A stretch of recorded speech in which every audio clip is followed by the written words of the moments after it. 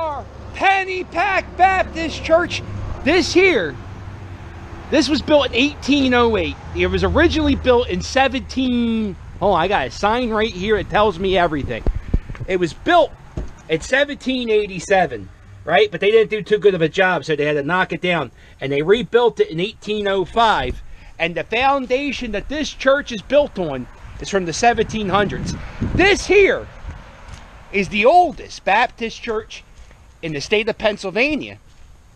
And, which means it will be the oldest one in Philadelphia. So, whatever.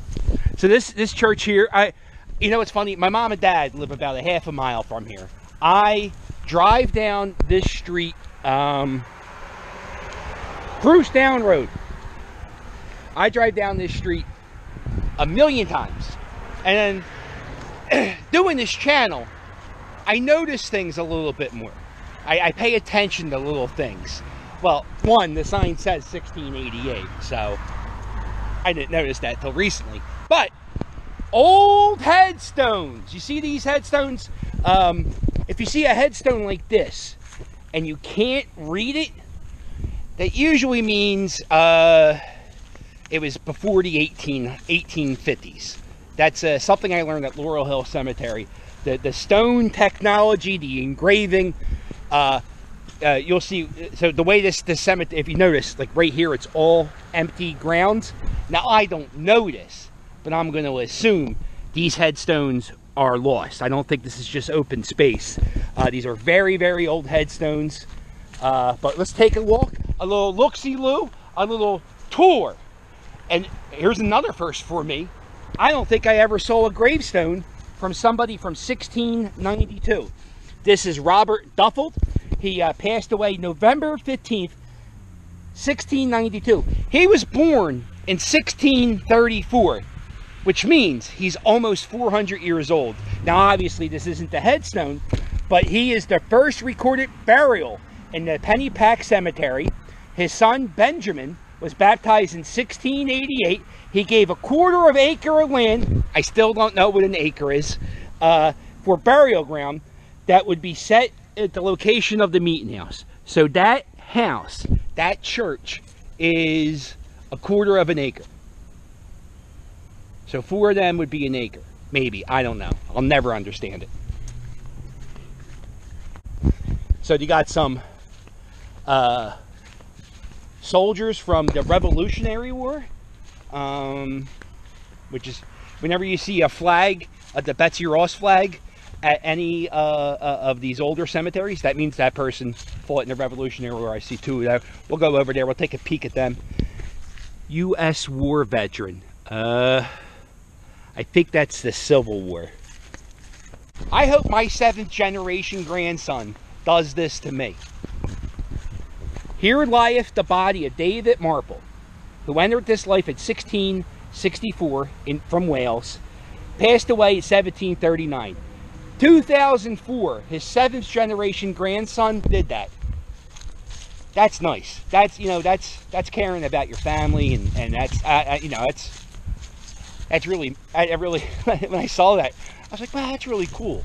And, I don't know. So, all right, now you can't read any of these. Maybe that's because it's the other side. Is it the other side?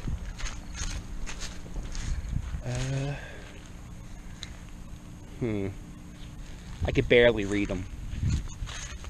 Oh, age 23 or 2. I don't know. I don't know if I should feel sad. Either way, I'm sad. I'm sorry that person died. All right, so here's a guy who fought in the Revolutionary War. That's pretty. We're going to take a look at the church. This church is still open for service. I read they have like a marker that tells you the whole history of the place. They used to baptize people right past those buildings, right through those trees is Pennypack Creek, and they used to baptize people there. The church was started in the 1600s, so that means it was part of that freedom of religion, William Penn, Pennsylvania, that experiment which became Pennsylvania, which led to the founding fathers, which leads us to America, and gets some guy wearing pink shorts and flip-flops 2019 walking around here today. I don't think I ever been to a Baptist church. So if you see the wavy glass, that means it's really, really old glass. And it looks like the pews have doors. Looks like there's no... You get right there, you get all the action. So we're still probably in like the 1800s here with these headstones. There's a Revolutionary War, so yeah, there's still another Revolutionary War. Do you think, like, alright, so 200 and whatever years ago, you think they would still, like, do you think people would still remember you 200 years by putting a flag for something that you did? Isn't that nice that we do that? One of my favorite things to do is walk in these old cemeteries. Is I like to look for people who have last names that are streets in Philadelphia. That's mother and father. Ingle, I think that's the family that started this church. There's Tomlinson. I'll try to see if I can find, I think Tomlinson Road, that's a street, right? But if you go to Laurel Hill Cemetery, there's the Diston, Henry Diston's buried there. Diston Street's buried there. He was a bit... Diston Street is named after him. Oh, see, these are the children that they only lived a few years. Children did not... The reason why people had so many children back in the Revolutionary, colonial times is because they were dropping like flies. So they would have a lot of kids, and then you would keep, like, 2 or 3 of them. I don't think I could do that. I don't think I would have kids if I was born in a revolutionary time. Just because I can't deal with the heartache of a kid dying every other week. Oh, look at this one too. Huh. Oh, they're all like that.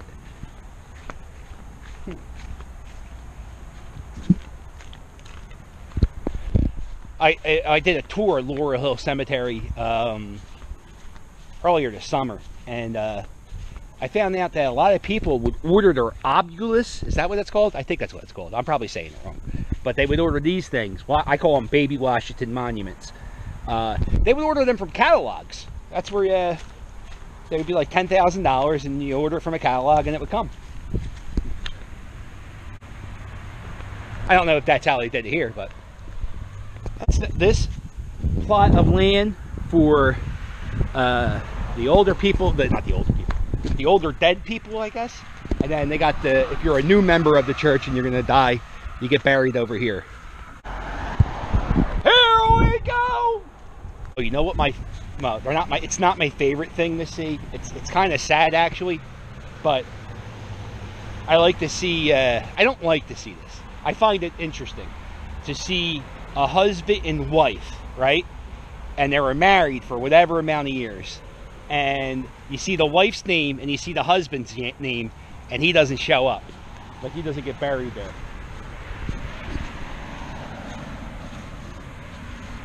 I'll see if I can find them. Oh, look at this! Cotman! I wonder if they're the Cotman family. Like Cotman Ave.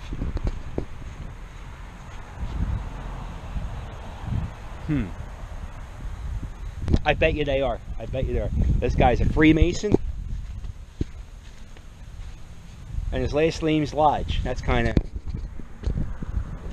Herbert was a Freemason. Alright. I'll see you later, brothers. See? I'm a Freemason. I can say that.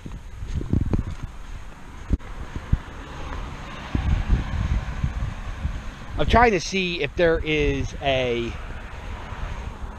guy who didn't get buried with his wife.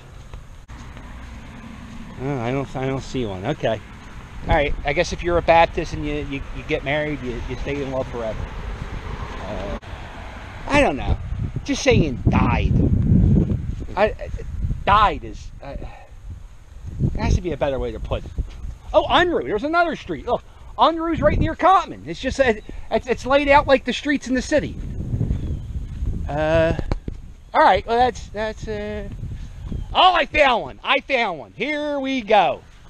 All right. Look. See. Now here's one. Let me make sure it's been a while. The last person died in 1966. All right. So this family. If you're a member of this family, I don't mean any disrespect. I'm just pointing out something that I see in cemeteries sometimes, and I always wonder, what happened? Okay, so this is the Taylor family.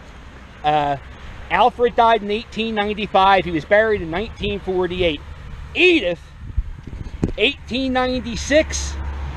Oh no. Is she remarried? Did she get buried with her next husband?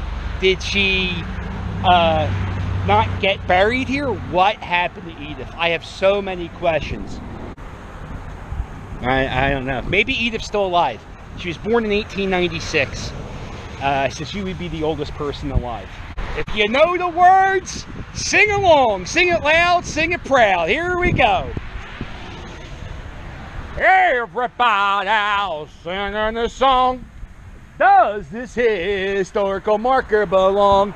Pennypack Baptist Church. It was founded in 1688 by Welsh and English Baptist-led Reverend Elias Cache, who else? Who sought out religious freedom of William Penn's colony. It was the first permanent Baptist church in Pennsylvania, the mother church of the Baptist congregation in the Mid-Atlantic region. The nearby Pennypack Creek was utilized for baptisms. The cemetery was first recorded burial was 1692. We saw it, the guy over there. The existing church, 1805. Church is built on the original foundation of 1707, 1807, 1907, 2000, 300 years old. Do you think those new houses, those gentrify, I don't know what they're called, they're just those weird houses that popped up all over Fishtown with the wood and the masonry, they're not going to be around for 300 years old. There you go, look at that. Alright, so that's my trip to Pennypack Creek Church. Oh, hit like and subscribe, and I'll sail with you later. Did I really just do this? Toodles!